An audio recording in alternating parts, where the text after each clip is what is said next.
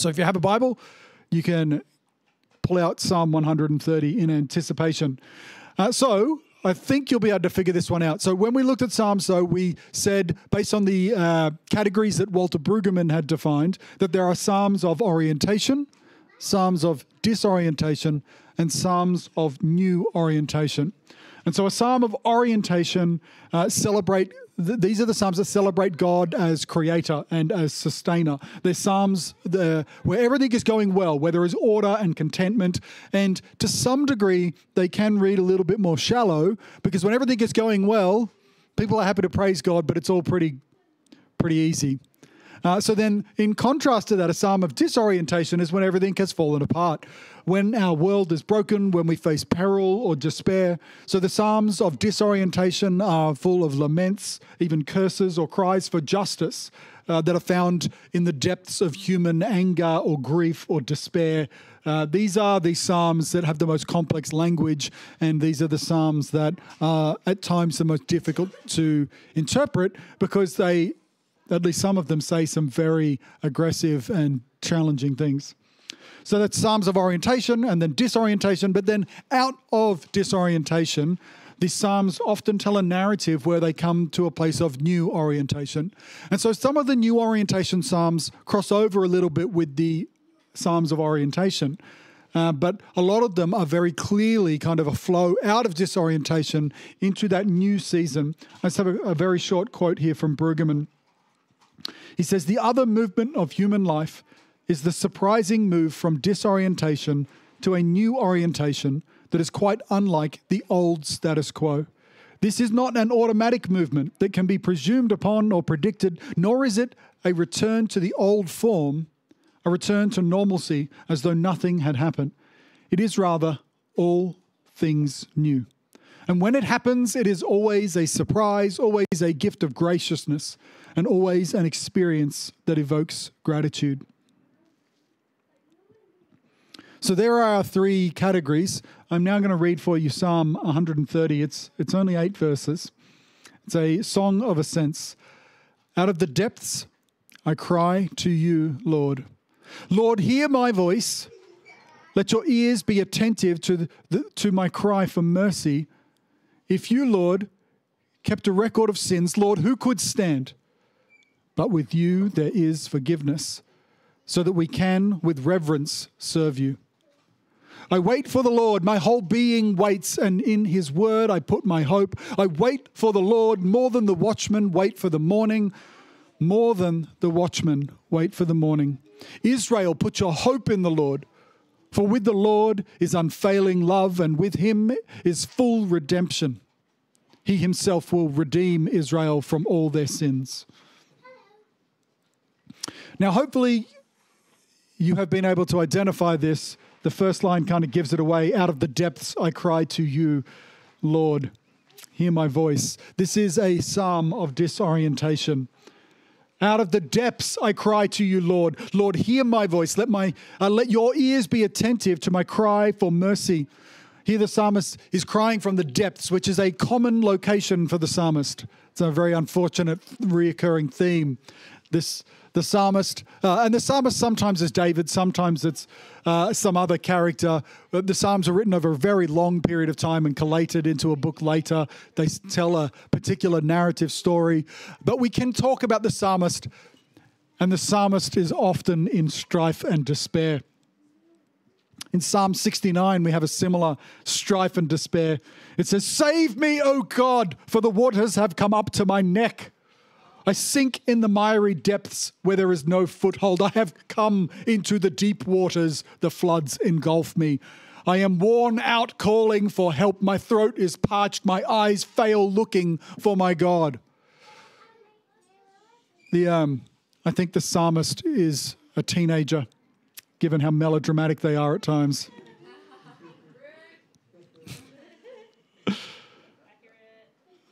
Whilst it is common when reading the Psalms for the psalmist to take on their prayer, we often take on the prayer as our own.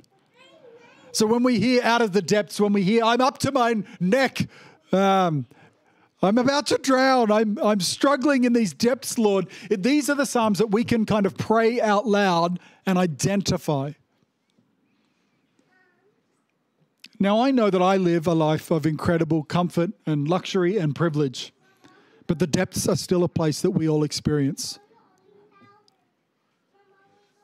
The depths of grief or disappointment, the depths of regret or shame, the depths of sickness, pain, frustration, disillusionment, the depths of anger and rage, and whether or not our depths are shaped by sorrow or disgust or by anger or some other heartfelt lament, it is not hard to see ourselves in the place of the psalmist.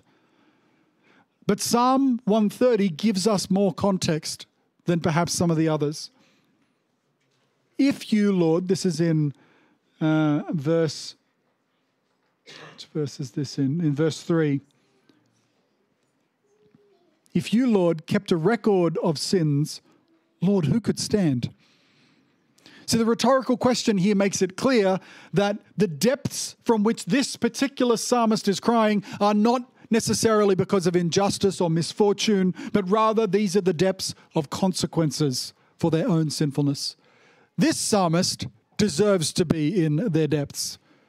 This psalmist has allowed themselves to end up in this situation. They are not saying my enemies have come upon me. They're not saying that the floodwaters are up to my neck because of your rain, God. What are you doing? They are not saying that. They're saying, here I am in the depths.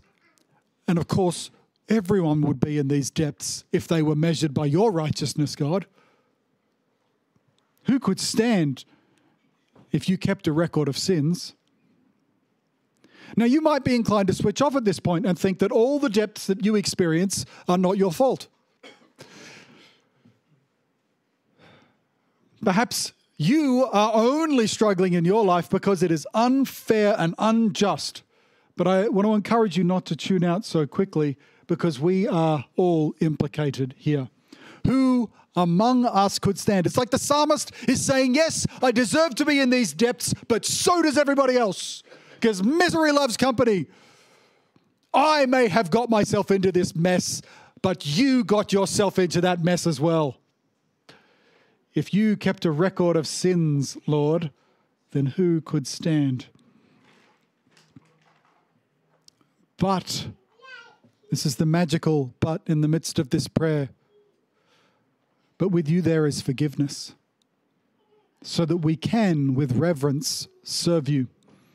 See, the psalm here changes with the pronouncement of God's forgiveness, but it does read a little bit like a bargaining quid pro quo.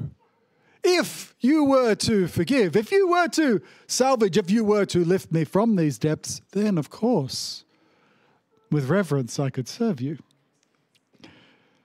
Because Yahweh is so forgiving. So it's a claim on Yahweh's character and nature.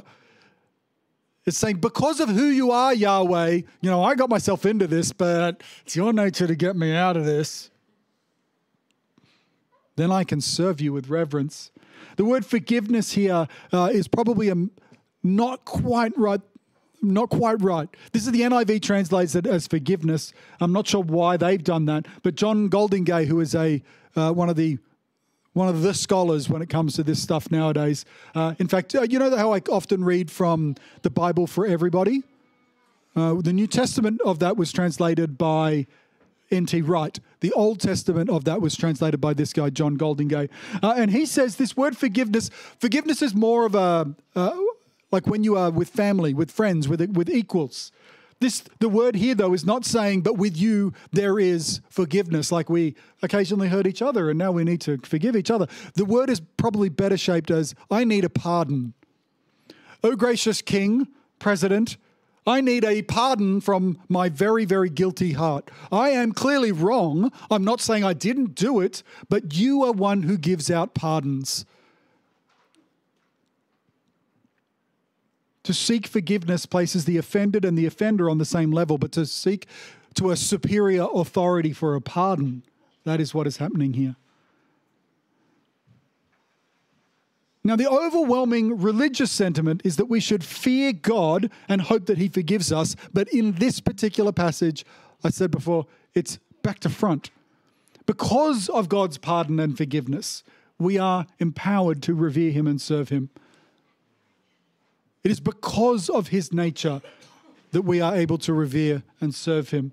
Brueggemann says this: one might have thought fearing Yahweh would be a ground for forgiveness, but this psalm scandalizes all our calculating notions of religion. The move comes the other way. The gift goes before the obedience. And I think that is the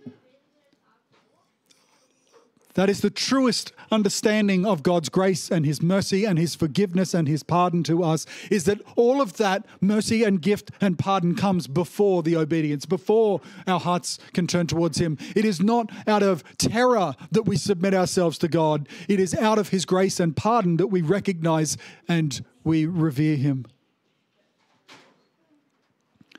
So with this statement, both petitioning and heralding God's merciful character, the psalmist then begins with a more detailed petition.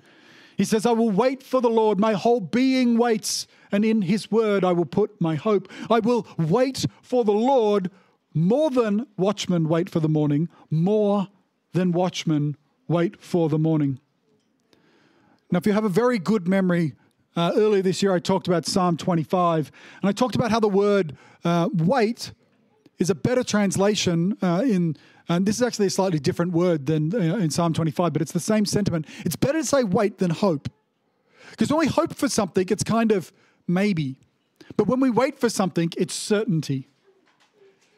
The morning comes. The watchmen aren't sitting there on the wall thinking, geez, I hope that the sun comes up tomorrow. Maybe it won't happen.